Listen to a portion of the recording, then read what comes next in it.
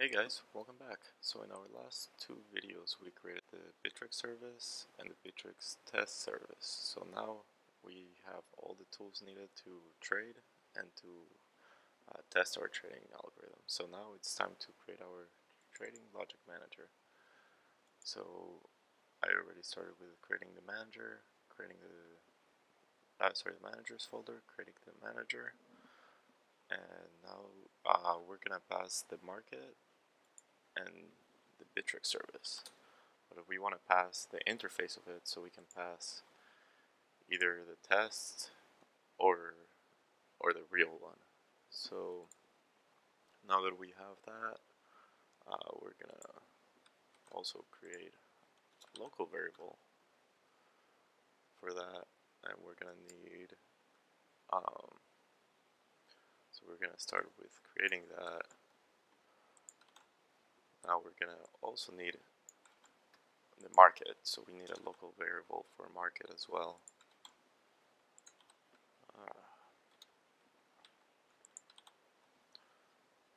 And then we gotta get the current price for the market to start our trading. So we use our Bittrex service, get current price. This is going to be a price model because both of our, so if we go here, we're going to import the price model, but if we go to our Bittrex service, the current price returns a price model that, if we remember, it gives you the last bid, ask, and the average for all of them. I use the average for this one. You can base your algorithm into either the last or the bid or the ask, or like do stuff, but this is just a simple algorithm, nothing too special. It's just, as I said, to learn. It's not that much to really break the markets or anything. It's more for the experience. So then after that, we gotta set like our last transaction price. So that one we can just make it a variable that you can pass in. So this is if you're starting. Eventually, if we want to make it stateful, we can add a database and get it from the database, get our last transaction and do it. But for now, let's just pass it in. So let's do double. I think I did a double.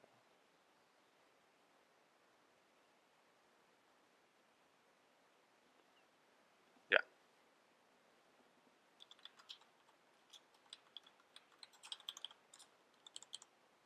And we're gonna need here private.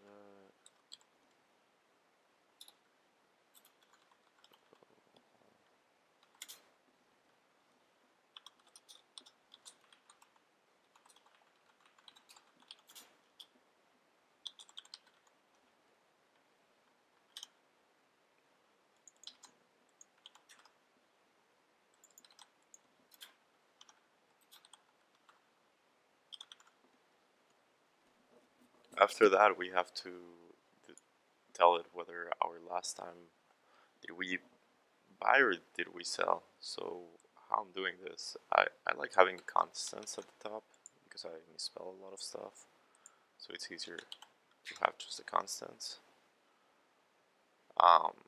So for this one, let's just say currently planning to buy, so that means last transaction was a sale. Actually, we can just pass it. And order status, gotta get it here.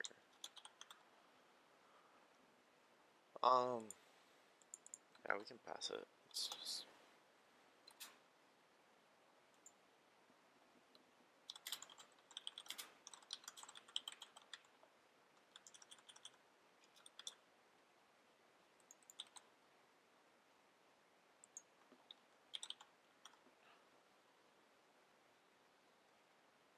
so then we have to get the balance.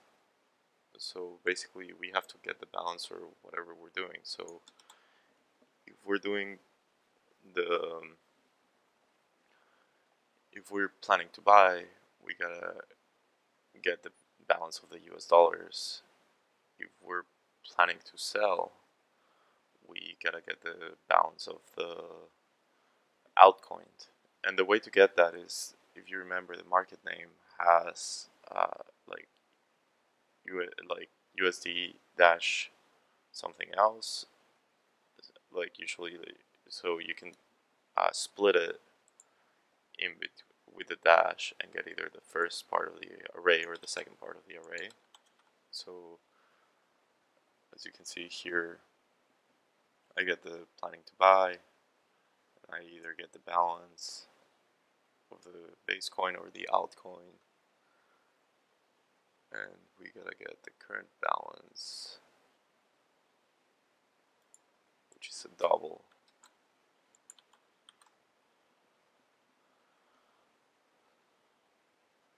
And then I like to do a current trend, so basically I should explain the algorithm that I'm planning on using.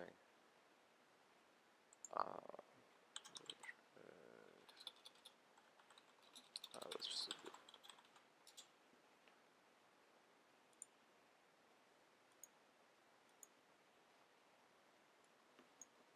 So if we see the charts for Bitcoin or any altcoin, it goes a little up, then a little down, a little up, a little down, all throughout the day. So there's like a lot of volatility. So basically what my algorithm does is very basic. If it's low, it buys and it sees a trend. If it keeps going up, it doesn't sell. As soon as it sees that it starts to going down, it sells. Then it waits to go down enough that we don't lose money, and then it buys again, and then it tries to sell, and so on. So for that, we have to have like the trend of the previous prices.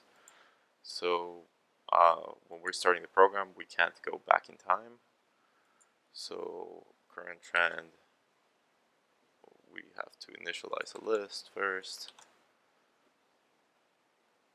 So we initialize it here, and then we get the current price, which we already have up here. And then we do last current price equals current price. So we use this one, the last current and current, to make sure that something has changed, because you don't want to, if it's a slow moving market and you're checking every second, you don't want to like empty out your lists of just the same transaction, because then you're never going to see trends. So we want to check that like the trend is going up and down, and so you eliminate the double. So that's why we keep the last one. And then to start, we can't go back in time, so we're just gonna do a for loop and start with the same price all over again. As you see, we're passing last, bid, ask, and average. So now we gotta kind of like have the brain of it. So it's kind of like our check options. So that's basically what it's gonna be being called all the time. So I'm gonna go through it. So we get the current price. Then we check that the current price is not 0, because that means it's greater than 0, because if it's less than 0, it means there was an error in the API as we coded it. And then the current price cannot be the same as the last current price. So this is what I was talking about, repeats. So if that's the case, we are gonna add the last one to the trend and remove the oldest one. So we always keep the same number. And then we're gonna check what we're doing. So if we're currently buying, we should create a function of check currently buying to whether or not we should buy. Same for sale, planning to buy, planning to sell. So currently buying means like we place the order and we're just waiting for it to finish. And currently selling is we place the order and we're waiting for it to finish selling. currently planning to buy is like you're checking whether or not you want to buy right now. Same with sell. Last current price equals current price, so we're just updating this one. And then this one, else, even if it's the same price, but we have an open order, we should still check currently buying and currently selling, because the order can complete. So that takes care of like our brain of the operations. Alright, so now let's go in order and just create these functions. Currently buying, currently selling, as I said, they're very simple. So basically, we just check whether or not the order is complete. So we just go to Bittrex service, get the order number, which we haven't initialized because we haven't done the buying. So let me just initialize the string. And it's not here, sorry.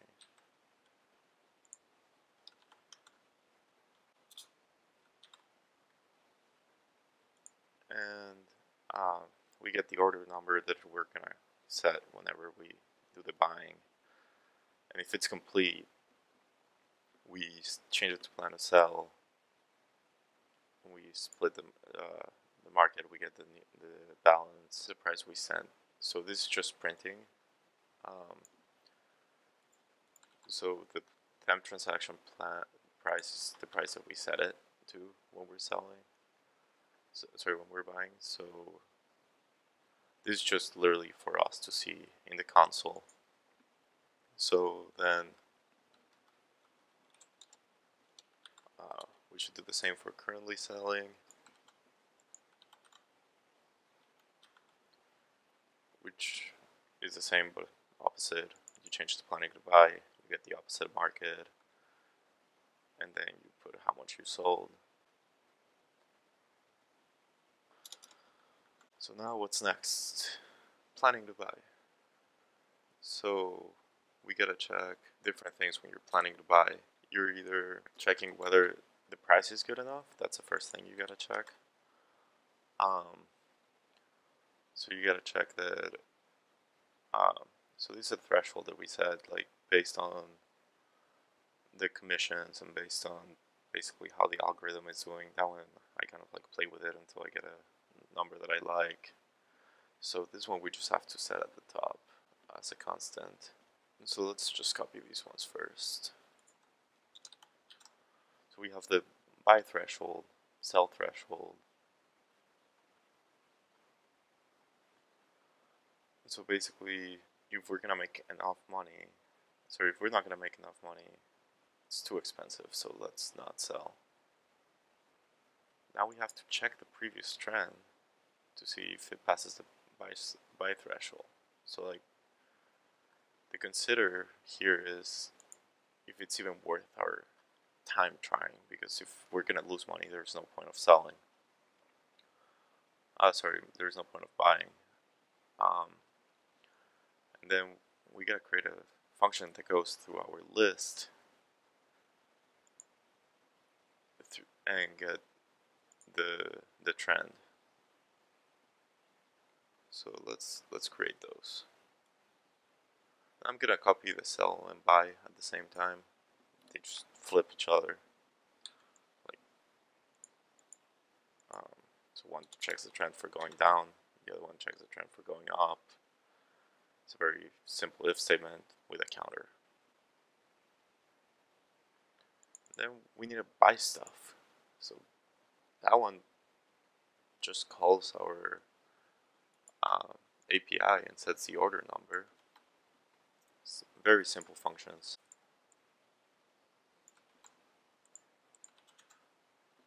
So it just calculates the quantity. You gotta take into account commissions, that's why I do 0.99. And then you do the buy, and you pass the price that you want to buy, the market, and the quantity. And this is where we get the order number. And this is when we change everything. We should do the sell stuff, which is basically the same. We just change the variables to match selling instead of buying.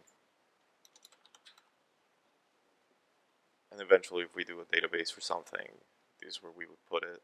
And this is part of like the clean coding.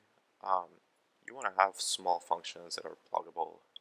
All of this could have been all in the same function here, but it just looks way cleaner. And if you want to reuse it for something else, you can just use the same function. So it just makes the code cleaner. There's no other reason to have them separate, but I like it. So we finished with planning to buy. What's next? Planning to sell. So this one is the same as planning to buy with a small caveat. This one, I don't like risking too much. So as you can see, sorry, this one is if we're forcing stuff, we're not there yet. So this one,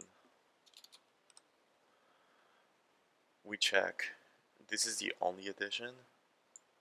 So if the coin goes down 5% loss lower than what we did, although in here I have it at 10%, I changed that, so I should probably change this. So basically my thinking is, if it goes down less than 10%, it's probably something crashed or something. We should sell and then try to make our money back by the little fluctuations, because waiting for it to come back to 10%, it's going to take a while. So let's just sell, cut our losses, and start over. Lose some money there and then make that 10% back. This one, so then it goes back to the too cheap to sell, which is equivalent to the too expensive to sell to buy. And then sell stuff. If you meet the sell threshold that we coded here, this is just basically the counter, and if not, we just haven't gotten there. Like, the market is still going up, so we're not selling. So that about covers everything we do. This is a simple algorithm. Obviously, this is just check, so we can test it. So we start the Bitrix text service. Sorry, we gotta go to here and do this. So now we're actually doing the trading magic. So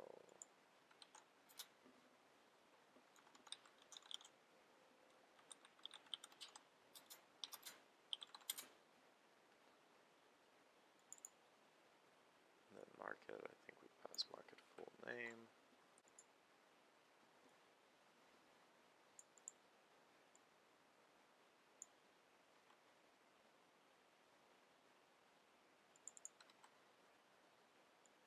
Bitrix service, we pass service.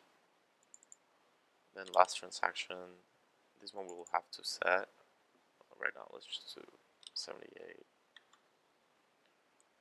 Order status, let's just grab one of the order statuses. So last time we did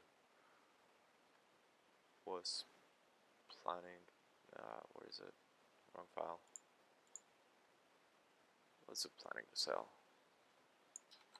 Let's do planning to buy, why not?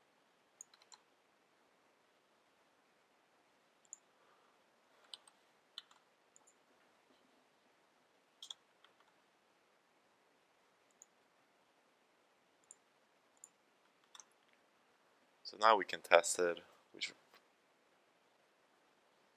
this would change between, so actually let's do, for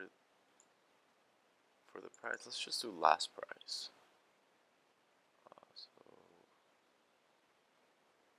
Oh, but it's not here. So let's just go back here and do, so here when we do last transaction, let's let's just grab the last price, so then we don't have to change it for every coin. It's just for testing.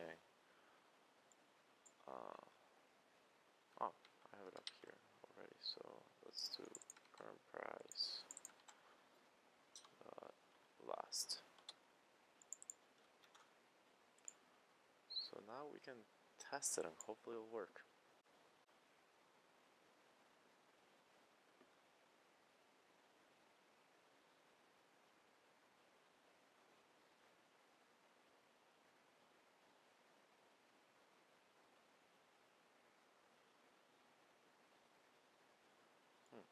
I don't like that it's not printing.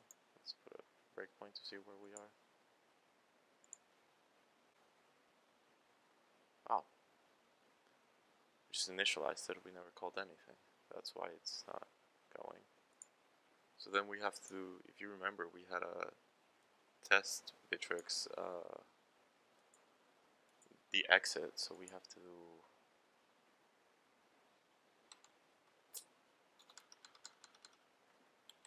while service exit was false.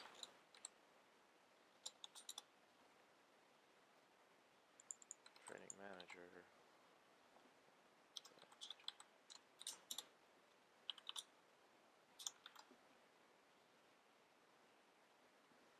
So, and now we should do, so it doesn't close automatically. Let's do a read line at the end. And to know that we're actually done, let's do console write.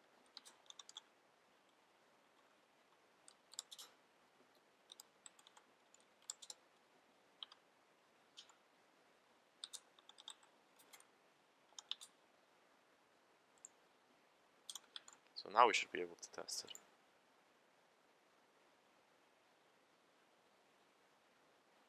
So we're here. Let's let it run, see what happens. So it is working. And if you see at the end, it stops.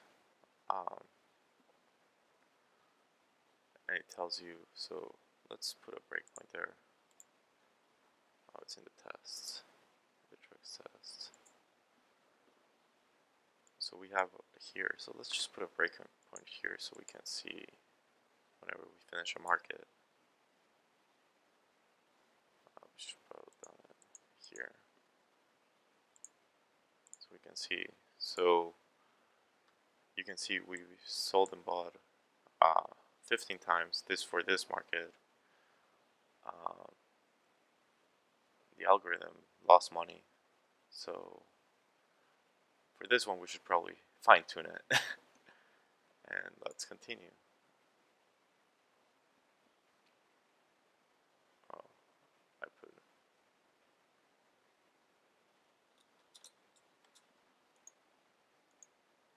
think that was the last one, so let me just restart it. Oh, I just have to press enter to see the output. Okay, so we finished the first one. So in this one you can see the algorithm. So if we're using BCH, the algorithm did really well. So maybe that's a coin we might want to use.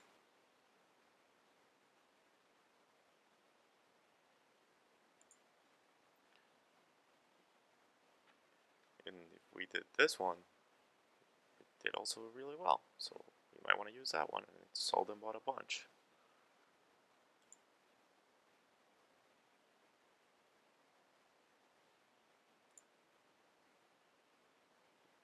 This one as well. So basically, you get the point. Sometimes it works. Some of the other ones it doesn't. So this one we lost a lot of money. So you should probably not do this one. So as you can see, it's just playing around and everybody doing their own thing. As I said, this is not financial advice. This is a guy on YouTube teaching code. So thank you for watching, and I'll see you in the next one.